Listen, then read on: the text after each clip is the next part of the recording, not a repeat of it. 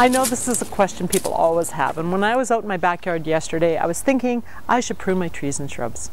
I'm Donna Balzer, and I'm here for Garden Guru Shorts, where I'm going to show you how and what to look for in pruning.